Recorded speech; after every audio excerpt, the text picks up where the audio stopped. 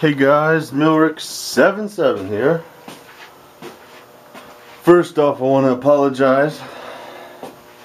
I absolutely don't know how it happened, but I forgot to get a video of the Corvette before my family member took it back. All buffed out. That thing was shiny, let me tell you. Very happy with that. Came out good for what it was. And I totally forgot to take a fucking after video after it was washed and shit. But on the flip side, I was going to go back to the Poconos this weekend because I was gonna go to the flea market and I was looking for a pack and play,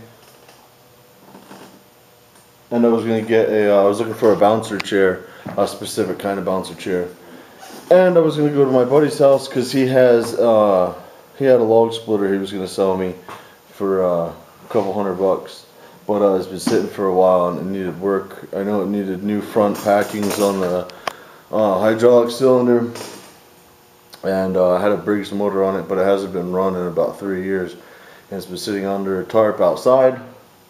So yeah, I was gonna go back. I was gonna get that, and I was gonna look for some stuff at the flea market, but I decided yesterday morning, Friday morning, to go out and go to a few yard sales with the baby because I was bored, and I found everything I needed right here. I found a really nice pack and play, and I found a really nice, like brand new, not even fucking used bouncer chair. But to top it all off, I got me a log splitter. Homemade Jobby. It's got a 11 horsepower Greyhound motor on it. Overhead valves. Electric start that's never been hooked up. I just hooked it up to see if it works.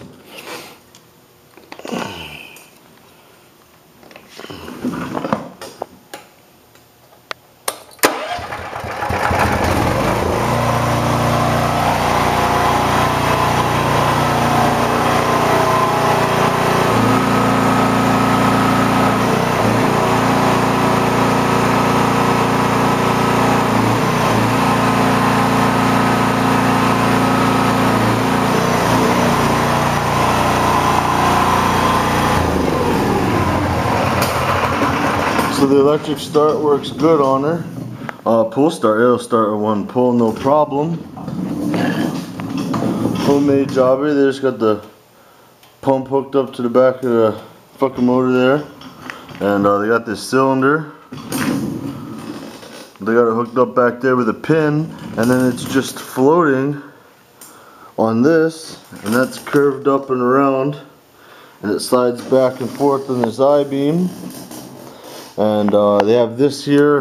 I don't know if that's for safety or what the fuck that is. It's just a strap. But what I'm going to be doing is I'm going to make a block that fits under there. And I'm going to get a U-bolt. And I'm going to put rubber under the U-bolt. And I'm going to bolt down the front of that cylinder, because I don't like this cobbled mess right here. So I'm going to redo that. This hose right here is just seeping little bits of oil. You can see the droplet of oil right there. Just seeping little bits of oil. So I'm gonna go to Napa and have them make me a new hose. And while I'm at it, I'm gonna have them shorten the hoses, because those hoses don't need to be that long. This one goes all the way out and around. This one goes all the way up, down, and then all the way back to the back of the cylinder.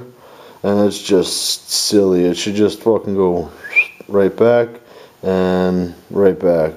So I'm gonna have them shorten them up and whatnot. This valve does not have automatic reverse, which I kind of don't like, but the valve works, so I'm not gonna go and spend $100 on a valve just so I can have automatic reverse. Maybe someday I'll find one really cheap. The other thing I'm gonna be doing too is, at least on this side, I'd like to do it on both sides. I'm gonna build some type of a table here that is removable. That way when I pick up a big log, I don't have to hold it in midair as I'm splitting little pieces off the side. I can have the table support the weight of the log, and it'll make it a little bit more safer to use, because you gotta hold the log with one hand when it's a big round, and then balance it on like your knee and your hand, and then hold that down and split it. And then you gotta take the big log and set it on the ground, go all the way back, pick it back up, put it up there. If I have a tabletop here, I can just split and let it fall off the one side. But I'd like to put a table on both sides actually, and then just throw them on the pile. But it also came with this really sweet ass stand someone made, and at the top of it they welded a ball, so it actually sits on the ball, and then you can lock it, so no one can fucking just hook up to it and go. They'd have to fucking get that lock off to hook their trailer back up to it, or else they'd be dragging that. So that's kind of cool. It's got the nice tow chains here to hook up to whatever, but they're logging chains and they never fucking work. You need a regular chain hook. So I'll probably change those out. But, you know, this thing is fucking pretty nice, considering what it is. And a couple little modifications like that U-bolt, and then making a tabletop and a couple new hoses. And this son of a bitch will be really good. I'll use it like that all this year, and then this winter when I get really slow and I got shit to do, I'll have all the parts I need. I'll just make it the way I want it, for sure. But I'll make it functional to get me through this year once I get all my wood split, you know. But they wanted $400 for this at this yard sale. I shit you not. They wanted $400. Which isn't a bad price, because shitty log splitters are selling around here for like $600-700 and up, like honestly. And those are like shitty log splitters that really need work. And this will start right up and split. Wanted $400, and there was 3 ladies there running the yard sale, and I was looking it over, and I'm like, does this thing start up and run? Does it work, or what's the story behind it? She goes, I don't know. They're all looking at me. They're like, what is that thing? My husband put it here. I don't even know what that is. Like, are you serious? Like, it's a log splitter. Oh, a wood splitter, huh? That's what it is. So I'm like, these ladies don't know what the hell they got here. I was like, let me see. So I was like, so is the price set in stone? And they're looking at me. They're like, well. She goes, I don't know, my husband wrote down on a piece of paper. I don't know what he did with it, how low, the lowest price he would go on it. And she's looking around, she can't find the paper. I'm like, well, I don't want to insult anybody. I'm like, but I got $250 cash in my pocket. And she's like, thinking, she's like, I can't find that paper. Okay. I'm like, cha-ching, got this son of a bitch. $250. I gave her $200. I went back to the house, grabbed my truck, gave her the other $50, hooked up to it, and that was that. So I got this log splitter at a steal, if you ask me, for $250. I think her husband's gonna be a little upset with her, but you got to wheel and deal when you can wheel and deal. That's all there is to it. But that's what I had to show you. I'm really sorry that I did not take a video of the Corvette. I really feel bad about that, because that thing came out really shiny, and the guy loved it. My family member there, he's a vice president for a Corvette club around here, and he fucking loved it. It was like day and night.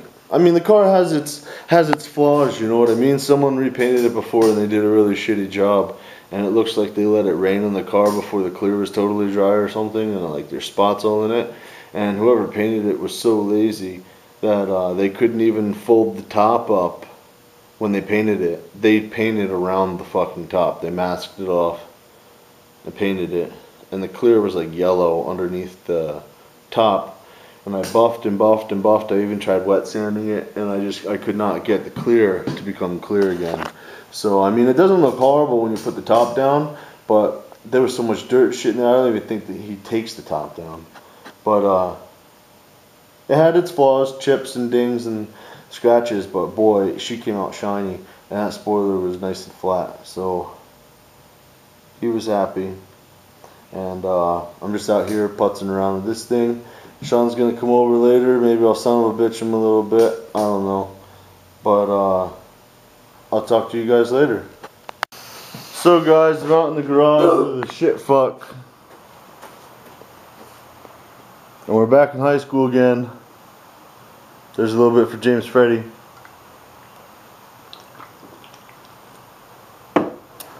But anyway, we've been out here fucking around with the splitter, and I took that half-ass retard strap thing off of it, and I got me a U-bolt, and the U-bolt wasn't long enough, so I welded thread all to it, and I got her bolted there. That is what supports it downward, and then as it goes up it hits the U-bolt. And I got it on a piece of rubber. Sean's got a fucking log. And I also welded a weld there for a stop when this goes back, because where it was stopping was on that bolt right there. It was hitting the bolt and stopping. So I made a weld to prevent that. And I built this shelf here. I just used plywood I had laying around. I really don't want to use OSB. I'm gonna get me some real plywood, but I got me a piece of 3/4 inch angle iron, and I fucking welded it to the machine. 3 supports and an angle piece, and that's my shelf, my new one. And smashed this piece of fucking plywood in there. And it's good to go. Sean, hold this camera a minute. Don't cover the microphone with your finger. But look. Where's that? This moves because it's on that ball. Look. Right here, man. See my hand? Yeah. This will move because it's on that ball right there. But it'll hold a fat motherfucker. It'll hold a fat motherfucker on the fucking shelf that we just built. Yeah. So it'll hold the fucking log. But let's get her started up and split a piece of wood.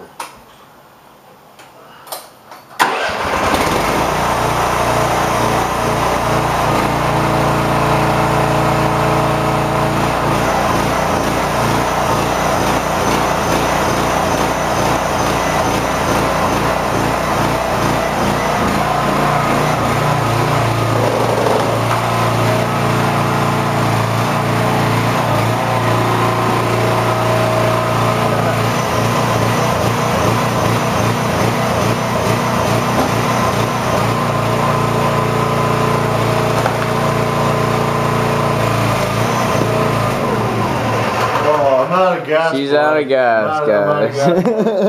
That was up here. That was all the fucking gas. That was mixed gas too. Because when I bought this cocksucker, it had really stale old gas in it. And from the drive over here, bud, it was fucking bouncing down the fucking road. That's some bitch work. And when I went to go split with it, it actually clogged up the fucking carburetor. I had to clean the carb. But so that's the last of my gas in there. But she works. Fucking A, that's cherry. There's a couple of knots in there. And she fucking split right through it. So that ain't bad. That ain't bad. And the shelf's working. It's holding my fucking log.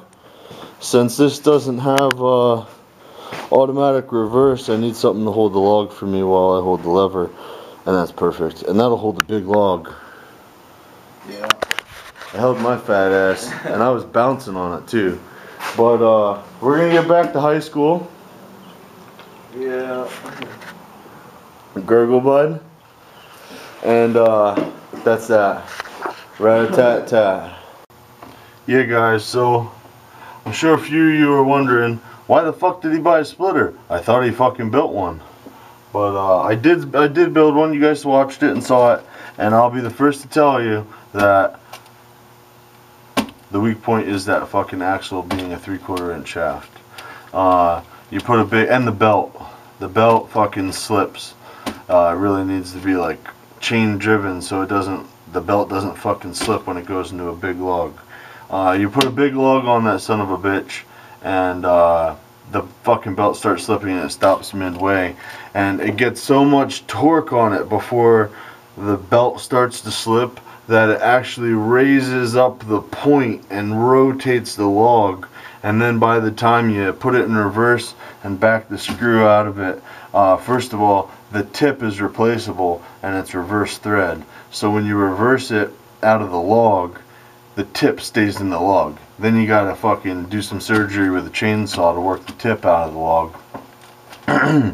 And yeah, so the Stickler really would work fine if it was on like a 1-inch or bigger hardened shaft and it was chain driven, because that motor's got quite a bit of torque. It would work if it was that way, direct drive, but I mean, worst case scenario, the engine would just stall, but or it'll work on the truck the way it was designed for. So that's why I fucking got a splitter, because it was more efficient and whatnot. And you know, I built the splitter. It was a fun project. I was bored. I did it with shit I had laying around. You don't know what you get until you're fucking done with something. At least I did something constructive, you know what I mean? Didn't just sit around and waste my time. I tried building something. But yeah, that's the story behind that. So you guys saw it. I got it together and working, and that's a good thing. So I'll turn you guys on when something interesting happens. Hey, also, I almost forgot there. I went to yard sales today with my wife. I almost forgot that I found this. I got a Valet remote start system. Oh yeah. Brand new.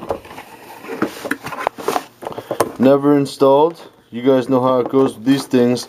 People buy them for people for presents, or people buy them for themselves, and then when they start reading the instructions and looking at all these wires, they're like, oh fuck, I'm not going to be able to do this.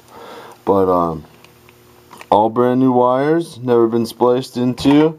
It's got all the bits and pieces that it's supposed to have. It's even still got the warning stickers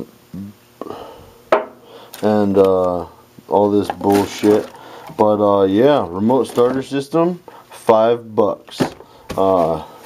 Can't beat that. I figure I'll probably try to install this in the old lady's car. That way in the winter time she can just push a button in the kitchen and her car fires up and she doesn't have to sit outside, because she's not one to let the vehicle warm up. She likes to start it and go, and her excuse is she doesn't want to sit in the vehicle and wait. So now she can start it while she's eating her breakfast, and that'll be good. But $5, look at that shit. That's sweet. And yeah, hell yeah. So I figured I'd show that to you guys, and here's that motorcycle battery. I think it's a motorcycle or something, C-Volt. I don't know. It's either a motorcycle battery or a jet ski battery. I can't remember where it came from, but I got it on the charger right now, and that'll be my new log splitter battery. So I'll talk to you guys later for real this time.